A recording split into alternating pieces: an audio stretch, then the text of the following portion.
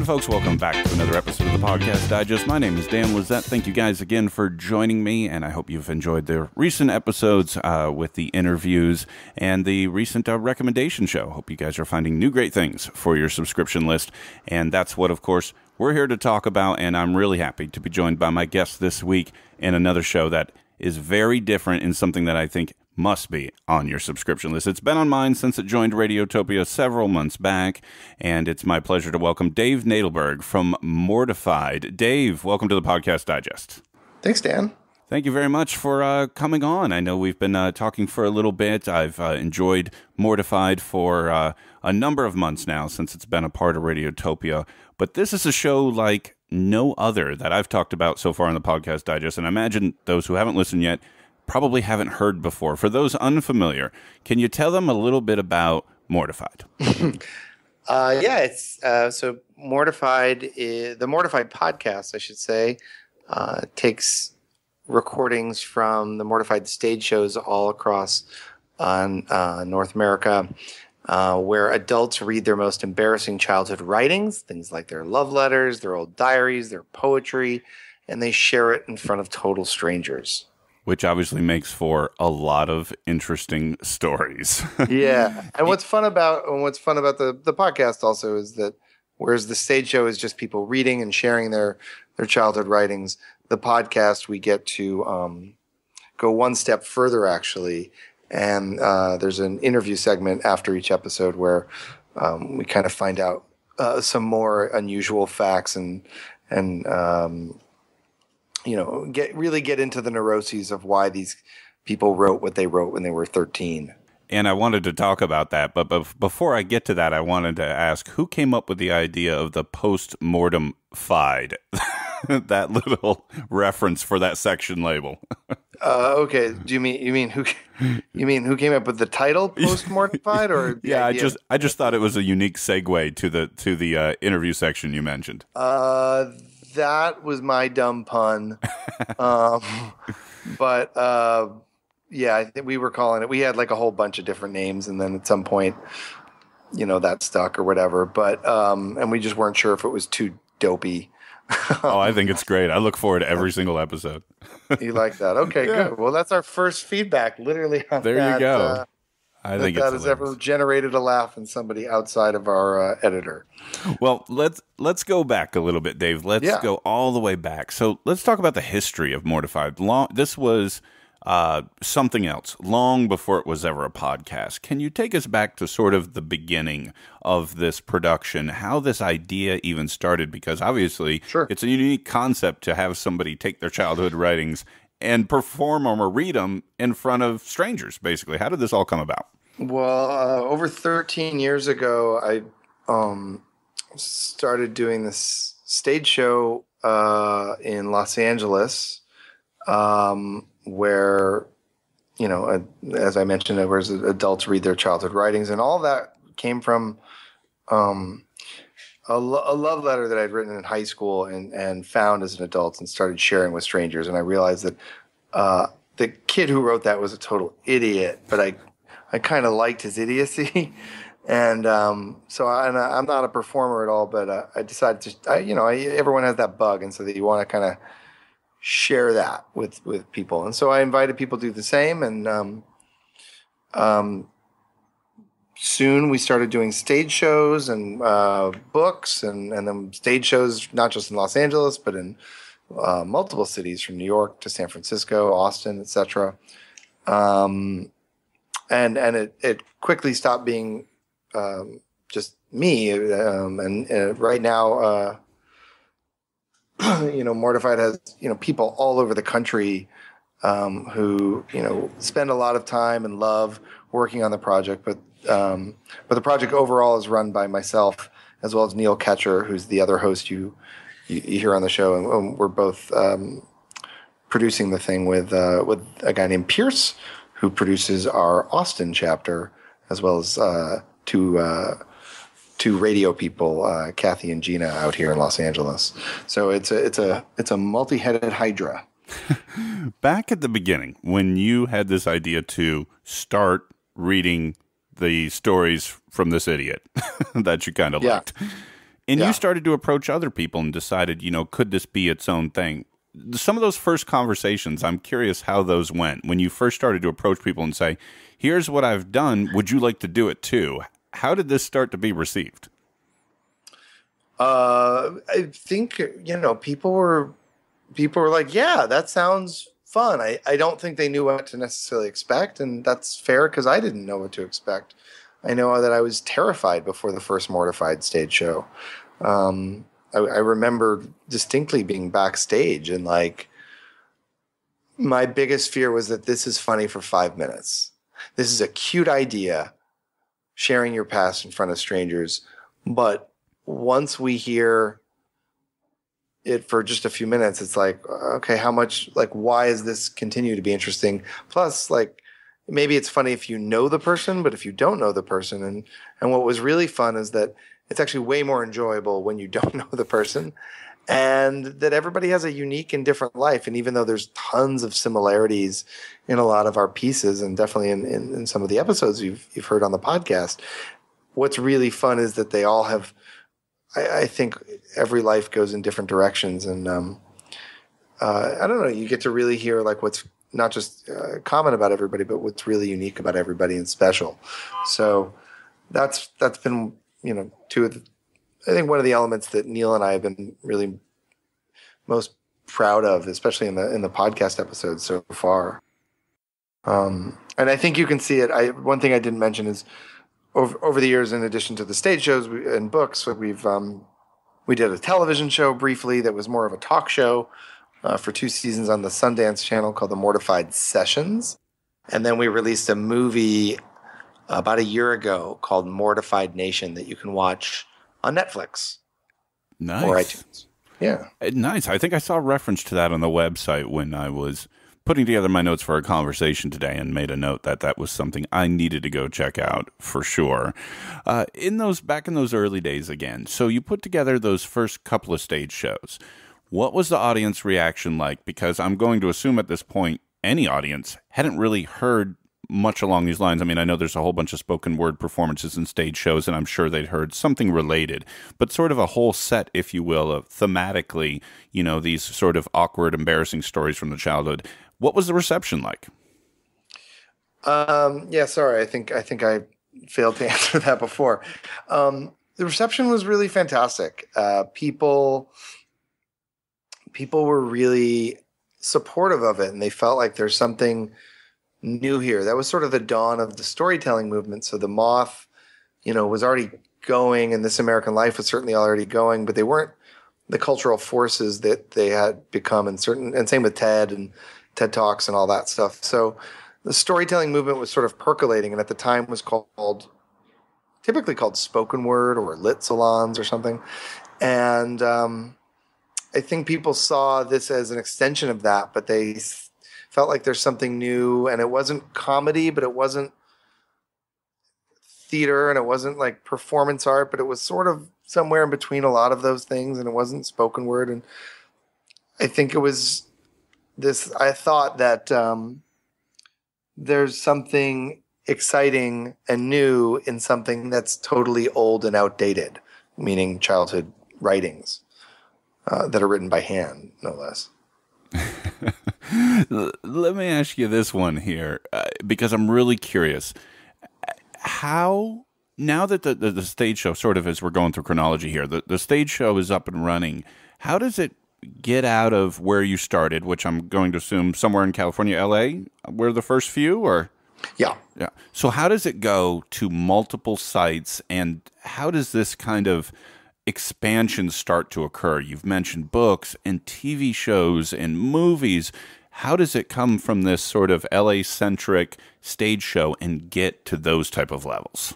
Well, the film was a completely independent thing that we did. The TV also came out of independent thing. The TV was project we did for Sundance Channel was actually a spinoff of something we had done online that we got on their radar, and they were like, "Ooh, we like this weird interview thing you've done online. Can you do more of those?" And we're like, "Sure." But as far as the stage show expansion, our show is very curated. It's not an open mic show. And so it's really just about us going to different cities and, running a workshop or just training a local team.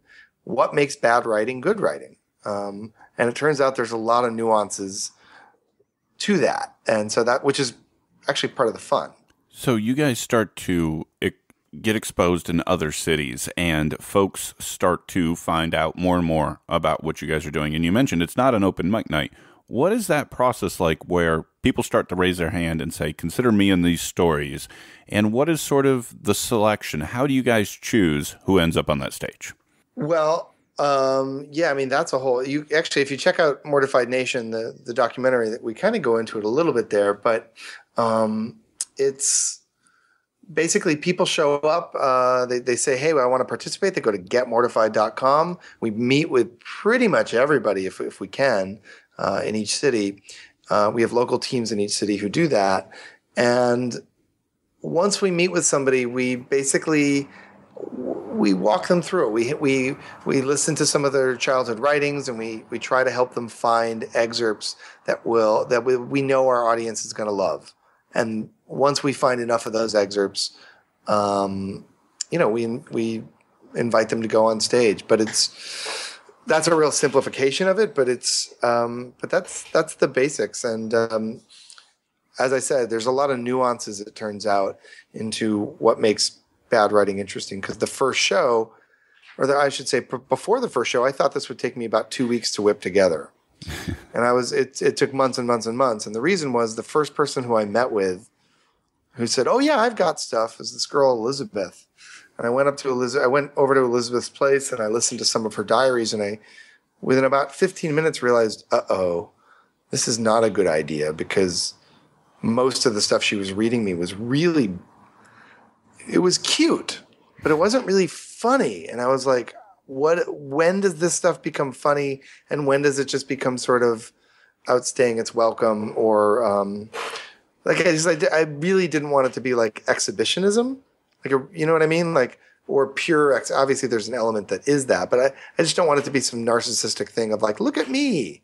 So I want it to genuinely be entertaining to the audience. So I had to really, and it's a process that we've evolved over the years, but really trying to figure out what of that strange childhood writing can be funny and be entertaining and sometimes even moving to total strangers. And that's a great segue to my next question, really. And I don't even know if this is a great question, Dave, and you can tell me if it's not. I'm fine with it. It's the best question ever. So these elements that you talked about, and those are some of the ones that I've heard in the podcast ever since, and that is, some of them are hilarious. Some of them are awkward. Some of them are, I don't want to say, there's a shock element to it, but there is this kind of rawness or nakedness to the fact that somebody's on stage telling this. Have you guys found that any of these particular elements work better? Are there ones that you like more than others? Or does any of that really come into the decision-making process of putting somebody on stage?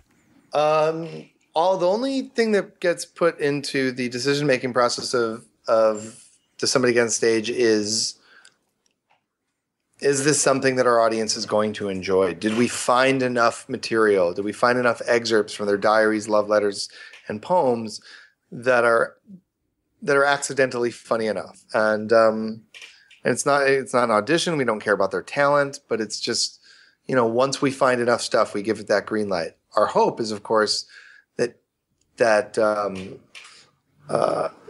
it's, somewhat unique and that we can, so that they don't all sound the same. So in the case of the podcast, for instance, the first episode is first two episodes are sort of what you might expect from a show like this, like a guy who writes a love letter to a girl and it goes disastrous, or the diary of a girl who who's in love with this boy and she's not allowed to date him. And those are the first two episodes of our show.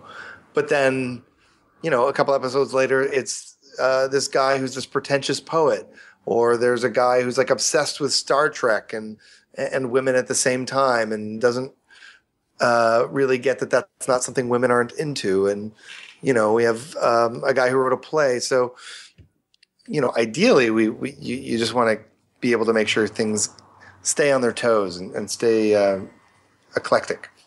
You mentioned storytelling, and I'm curious if this is something that's a consideration for the stage or maybe just the podcast. What about the speaker's ability to tell a story? Because I know on the podcast, there have been several really excellent stories. I mean, like pacing and tone and just like they've delivered this many times and it just hits all the right tones. Is that something you look for in terms of the live show or just the podcast or neither? We really don't look for performance talent. I mean, you need to be able to speak, and you absolutely need to be likable. Right. But I mean, you just need to be good at playing yourself, and we'll help you with the rest. In terms of the performance stuff, everything comes down to the content. Everything comes down to the material. We work with them. Each piece, in addition to diaries, is you'll hear some sort of context like, "Hi, I'm Kevin, and when I was 12, my parents were divorced, and I was obsessed with the girl next door, and here are my diary entries chronicling that." Like, you'll hear that kind of context, and that we've collaborated with every single performer on. And sometimes it's, you mentioned about how many times they perform. Like, some of them, it's their first time ever, and some of them have done it before. But yeah, and so we really don't look for their performance ability. In fact, I prefer when people have no performance experience. That said, we also have actors and stand-ups who sometimes do our show. But I always find what you do as an adult is more incidental to how well you'll do on stage. Speaking of actors, I just want to make mention, and I don't have the link right in front of me. Just when you said the word actors, it made me think about it, so I'm not prepared for this. But there was an episode a couple back where it was one reading and then you had two actors performing the reading. Correct. Oh, that was excellent. I really enjoyed that one. That was so great So what you're referring to, I guess for your listeners, so what he's referring to is we did an episode with a guy named Heath, and Heath wrote a play when he was a kid, and then we got two actors to bring that play to life, and those actors are Adam Bush and Amber Benson, who sometimes love to help us bring plays to life. They were both on the television show Buffy the Vampire Slayer, and that particular recording was done at sort of a Comic-Con event in New York City, so that we were doing like all sci-fi, themed pieces or people in the show. And actually, in a couple weeks from the air date of this interview, we'll be doing an episode with Retta, who you might know as Donna, the treat yourself woman from the television show Parks and Rec. Oh, yes. Where she'll be reading aloud her own very nerdy diaries. And the one we were talking about, I pulled it up. It's episode 11, Heath, Lesser Than Zero was the episode, if I remember correctly. And what was so interesting about that was he was kind of, if I recall correctly, like a mini director, and he was verbalizing like the breaks, pause or whatever it was he kept saying. Yeah. I couldn't stop laughing when he was doing that. It was hilarious. It's really fun when we, every once in a while we'll do plays and books and stuff like that kids wrote in Mortified. Typically it's diaries and letters, but it's really fun when we get to do plays and songs and things of that nature. And we have a play. Well, we actually have a screenplay coming up the week that the new Jurassic Park movie comes out, which I think is June 8th. Well, that's the week of our episode. So around June 8th, we're going to be doing an episode recorded in Austin where a guy wrote his own Jurassic Park sequel when he was like 15. Oh, but his involves Barney the dinosaur and some other strange elements. So it is not the version of it's not on par with the Chris Pratt movie that's coming out this summer. But anyway, so the same week that the big movie comes out, we're putting out our little tiny Jurassic Park.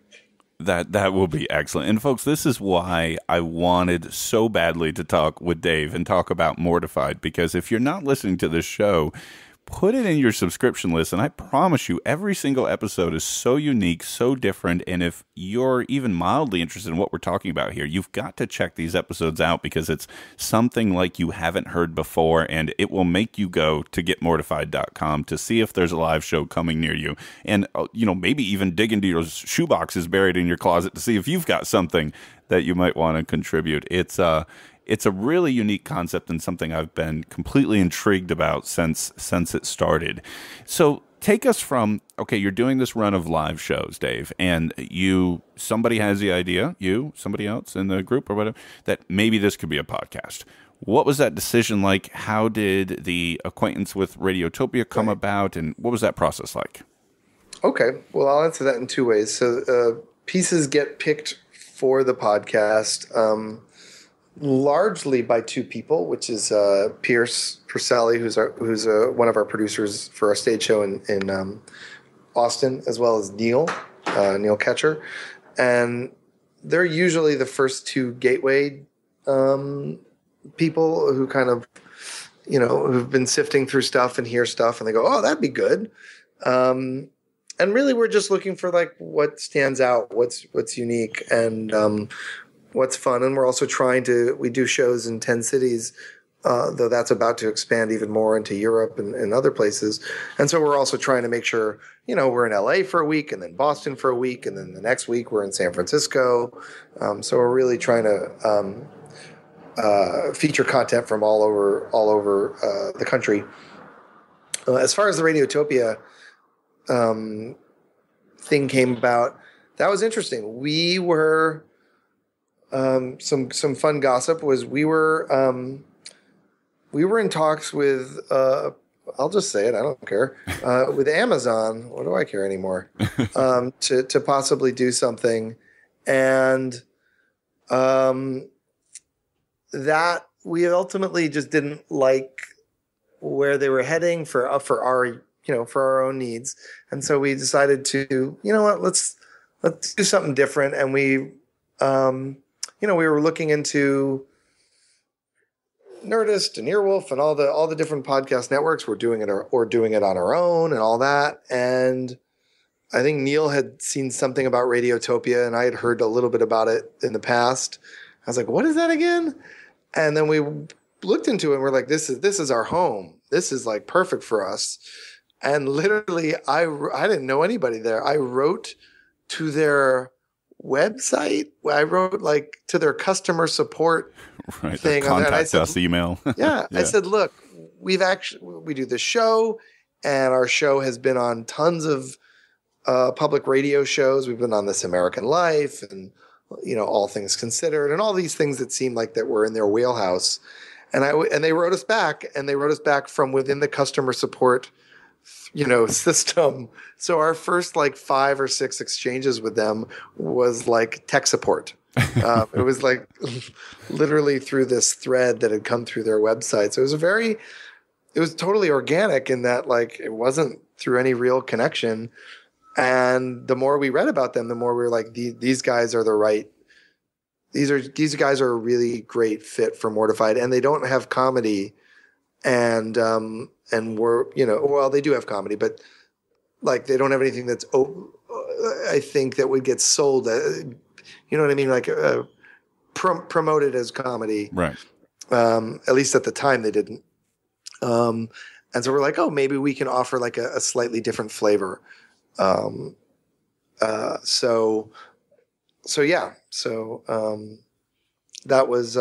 was, we're really happy. And everyone that we've met over at Radiotopia, there's a guy there named John Barth who deals with all their productions, or at least, and he really has become a point person for us. And, he's sort of our public radio Sherpa, because they really approach everything with a public radio mindset.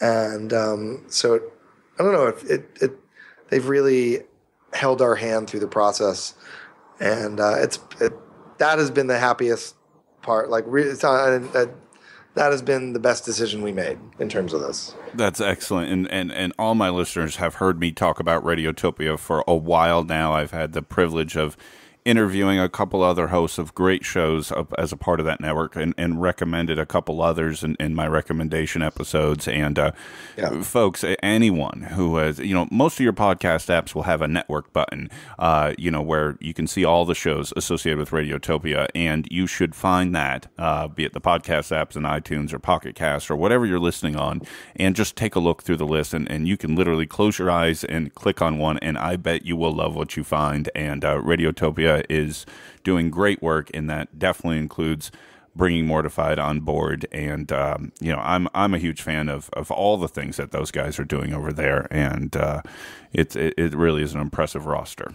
And our decision to even do the podcast, it was something we talked about for years, but it's a beast. It's like, as you know, doing your own podcast, it can be a lot of work. And our particular podcast just has a lot of layers because there's live event audio that needs to be recorded and then edited, and then there's sort of host wraparounds, and so we kind of have like a lot of layers to our production.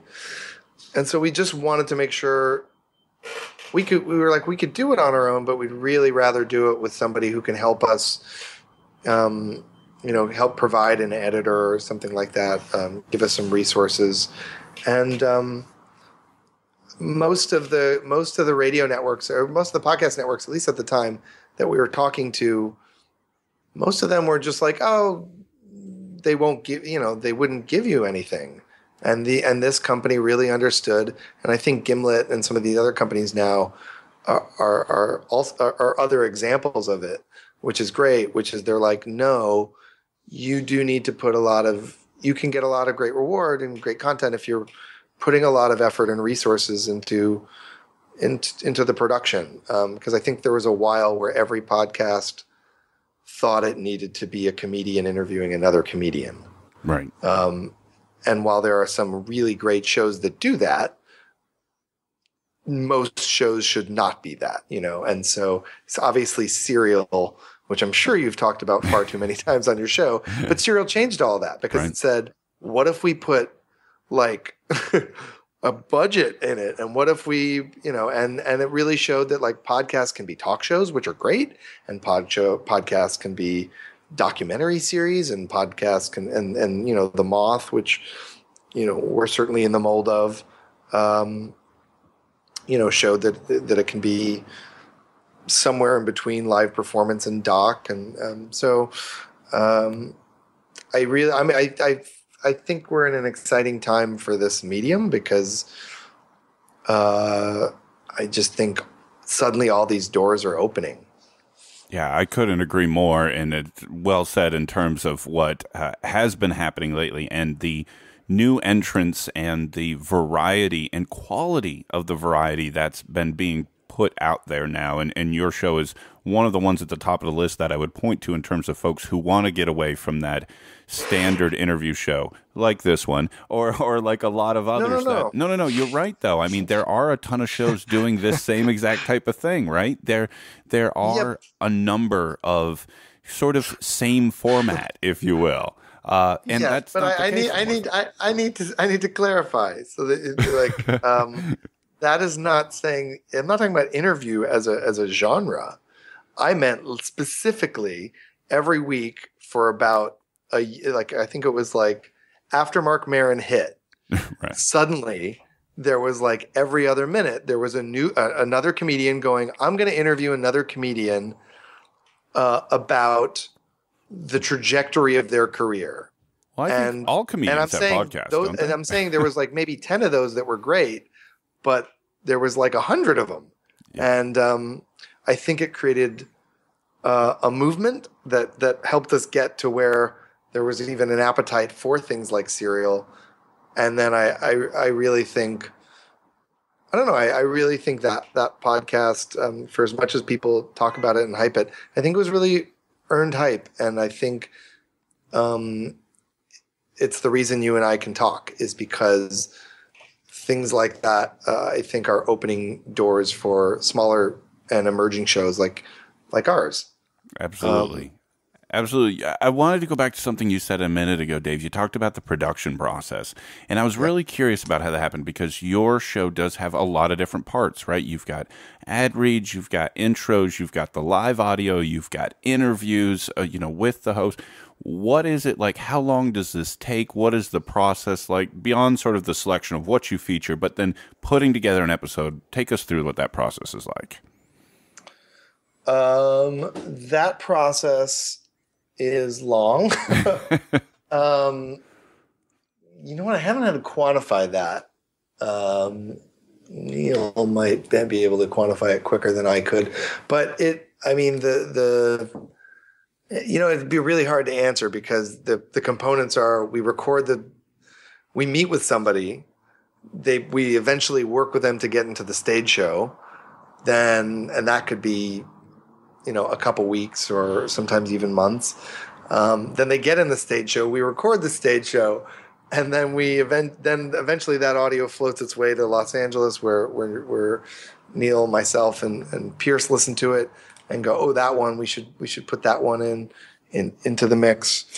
And, and from there, it goes through this journey that I couldn't quantify the hours, but, I could quantify that it probably takes about 2 months once we get it, or once we've, but with a lot of off and on because we're working on tons of episodes at once. That's a harder question. It's a harder question to answer, I should say. Do you ever find somebody that came to a live show, did a great job, you guys liked what would happen, and you wanted to feature it on the podcast, but for some reason they didn't want to come back and talk about sort of what's happened since? No one has turned us down to do the post-mortem-fied interviews, but if they didn't want to do it, that would be fine. We would just, we would do something else for the second half of the episode. In fact, we have a fun summer camp episode coming out soon. Well, I'm not sure what it'll be, but we're considering doing this episode where we're going to do like 2 pieces themed around something, where there might, not be an interview or something. So, we're considering ways of playing with the format. And when you have been able to go back and talk to these folks, generally it seems like people are ready and willing to talk about this again, so to speak, and kind of give you guys the update. How long are these conversations? I imagine there's editing involved in that end of things too, right? Yeah, that's honestly that is such a time hole. Like it is transcribing interviews and then editing those. That becomes like this giant beast, which is why like I said, we really wanted to find a partner that could help us sort of handle some of those things, because we really felt like that would be the best way to go. Do you feel over the course of time, Dave, we've talked about things from, this idea that you had to these stage shows that expanded to multiple cities, to documentaries, to podcasts, to movies. Do you ever feel like this has kind of exploded further than you ever envisioned? Was this ever in your mind's eye 13 years ago? No, I mean, this was supposed to be a one-night experiment on stage in Los Angeles, and this was not supposed to be me talking to Dan Lizette on the East Coast 13 years later about it as a podcast, which wasn't even a word that existed in my vocabulary back then. I don't think it existed in anyone's vocabulary. No. So, so that's been like a whole. That's been one of the great joys, is this notion of like, did you ever think? I think I felt that when we did our first book, and then I felt that when we did our television project, and when we had done, our second book or a movie, the documentary, and every step of the way, it's like, this all came from a love letter to a girl, and so that's what's neat, is like, you write this letter to get a connection with somebody, and I didn't give it to her. And the whole hook is that by giving it to strangers, I wound up never getting that girl. I don't even know what happened to her. I was 15 at the time. You wind up getting a connection with, millions of people. That's really exciting. That's just mind-blowing to me. What do you think this girl would say if you somehow were able to tell her what this letter kick-started over the next decade and a half? Get away, creep. I've looked her up on Facebook a little bit, but I'm kind of like that I have no idea what happened to her, and I think I'd be also weird. I'm leery of being like, hi, I have a job because of my crush on you when I was 14. Like, I don't know if that would just absolutely creep somebody out where they're like, does that mean you still like? No, I don't like you. I'm a 40-year-old man. Leave me alone. It would seem like in parts, if I was in your position, I think I would just have to have like one cup of coffee just to say, look, I never gave this to you, but it meant this for my future. And, I'm sure she would be thrilled on some level and like weirded out on another.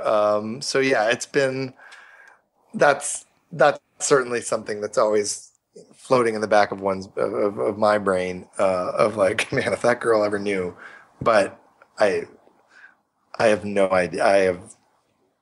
I have no idea what happened to her. That sounds like a future Mortified movie. Hypothetically, if you guys were to come into contact and arrange this coffee, like somebody has to fire up a camera and follow you through this whole process of this conversation.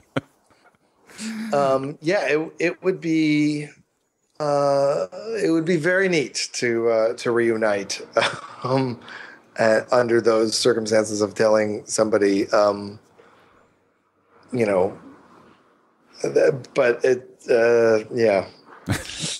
it also makes me uncomfortable, clearly.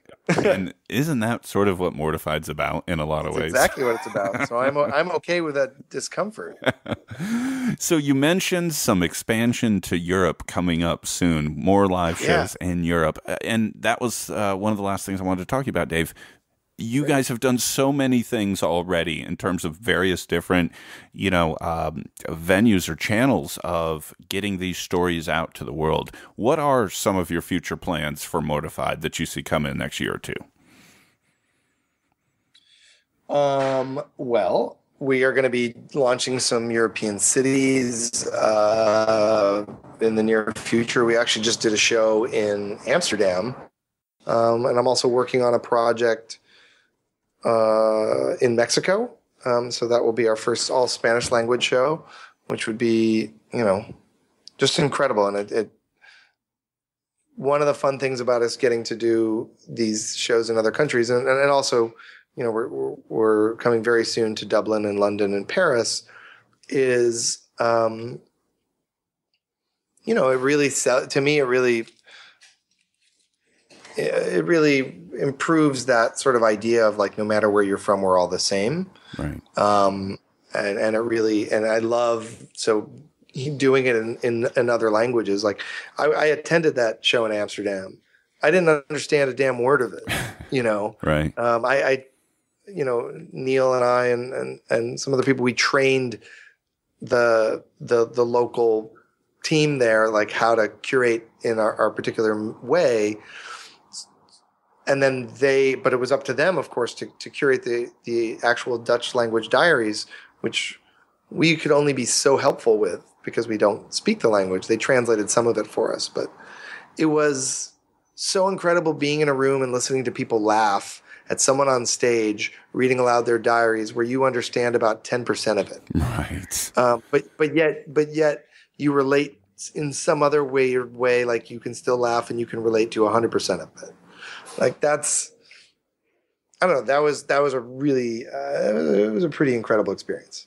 And it's got to be even on a deeper level. And I don't mean to get all philosophical about this, but in the sense that in a very simple way, Dave, like, somebody told me a couple of days ago on Twitter, and this is such a minor, teeny thing. They DM'd me and said, "Hey, I heard about this show because of your review, and I just want to let you know that I'm completely in love with it, and I really thank what you're doing for our community."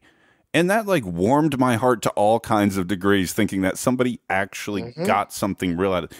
This was an idea you had over 13 years ago, and now you're sitting in an auditorium in Amsterdam. I mean, that is don't profound. Think that wasn't lost on me. You know, I mean, that's, I don't think anyone even listening to this could even fathom what that feeling is like, where you are now, you're impacting people across the world with something that started as what you thought might be a one-off.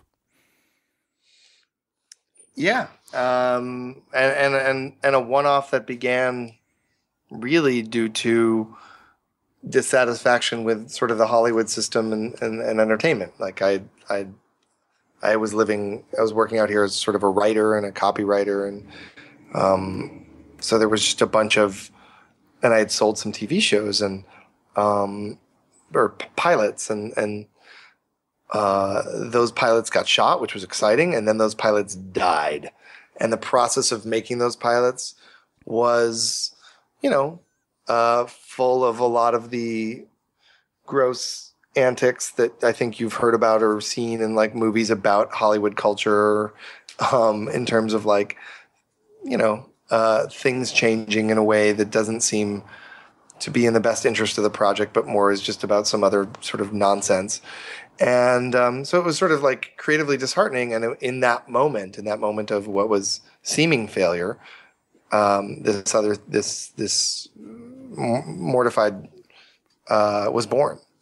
I decided, I was like, I want to rent a theater, and I want to not have to have a green light from some giant corporation to make some people laugh, to entertain some people. I just, so that was, it was that pure. And to see where it's gone over, this much time has just got to fill you with a sense of satisfaction beyond a comprehension. It does, but also with like dread, in the sense that like, I don't know if you've heard, so at least as the record date of this interview, so the most recent episode we did was, as of this recording, was episode 13. So we do an episode. The episode this week is a guy who's on an airplane, and it's a teenager who's on an airplane, and he's writing a diary literally on the airplane about his attraction to the woman in the seat next to him. And it is, I say dread earlier because it is so uncomfortable, yes. And of what winds up happening next, and his obsession with her, and then sort of the follow-up interview that even happens. It's I don't know, it's really fun. And so anytime there's some sort of like sweet, humbling kind of philosophical thing that one can mine out of Mortified, I think back to things like, episodes or performances like that, where it's like, yeah, but it's all about, some teenager acting like an idiot, and that we enjoy that. On some level. I've heard that episode and it was excellent, and I was like you, like, oh no, he's gonna do this, really? It's like I find his diary, that thing, to be like a Hitchcock film. It's really one of the most suspenseful episodes I think we'll probably ever do, because it just has, if you listen to it, obviously you have, but like if your listeners listen to it, they'll hear why. But like Neil was familiar with it for a while because it had happened in some of our other shows in other cities, and so he had been telling me about it for years, and I was like, oh my God, I want to hear this piece. Like, it just sounds so like stressful and cringeworthy and just mortifying. And so anyway, and now we finally got to put it in the show. Yeah, I think it was an excellent episode. Like all 13 so far, as you mentioned, the day of this recording will probably be up to 14, I think, when you folks are listening to this right now.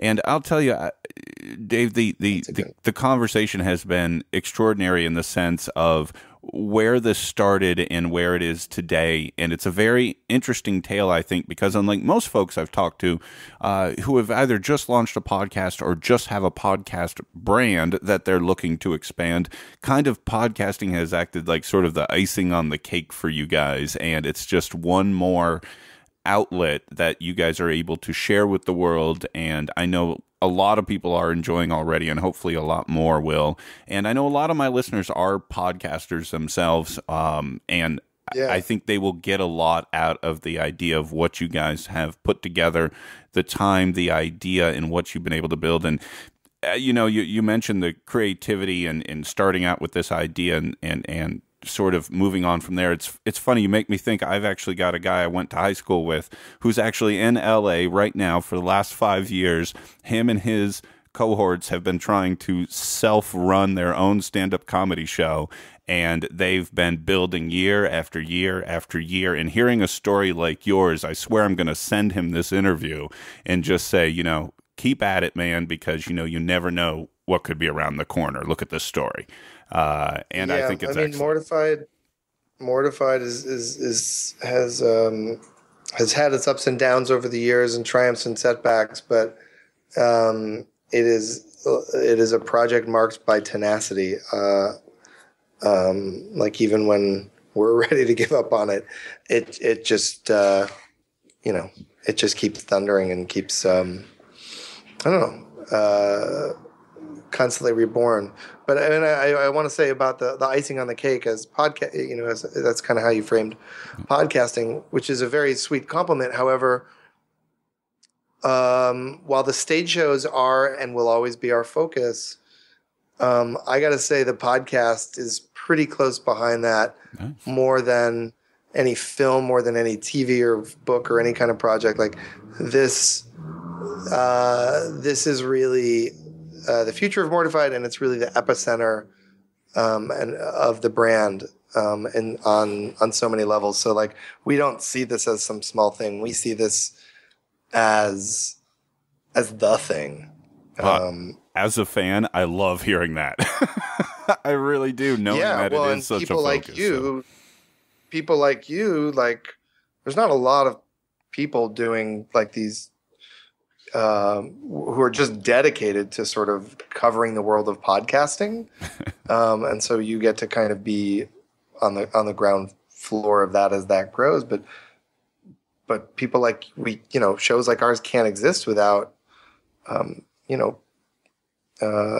think journalists or hosts putting new and interesting different audio experiences and shows on people's radars. So I'm thrilled to be part of this in any way. Well, I'm trying to be the podcast version of word of mouth, so to speak, and trying to tell a whole bunch of people I know about what I've found. And I think your show that you guys have put together, you and your whole team, I know there's a lot of people involved in making this thing happen. And you guys are doing phenomenal work, and I really want everybody to hear it. So, Dave, anybody who is intrigued, and folks, I know that you are now, I really hope that you are, and wants to learn more and hear some of these episodes, can you tell folks where they can find everything? Absolutely. The number one place you can go to find any kind of Mortified content is getmortified.com. As of the air date of this, I'm hoping our brand new website will have been launched. If it's not, it will be launched very soon. We're supposed to launch a new website very, very soon. But you can also check us out on Twitter @Mortified, as well as on Facebook. And you can just look up Mortified in the Facebook search to find it there. And folks, I'll have links to all of that in the show notes as well. So check that podcast app of choice. You will see links that Dave just mentioned in there as well. Dave, thank you so much for joining me for this episode. I really appreciate your time, and your story is so intriguing to me. And thank you very much. Thanks, Dan. I really appreciate it.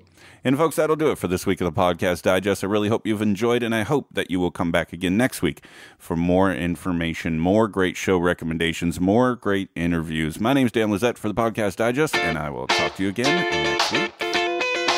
Thank you for listening to the Podcast Digest.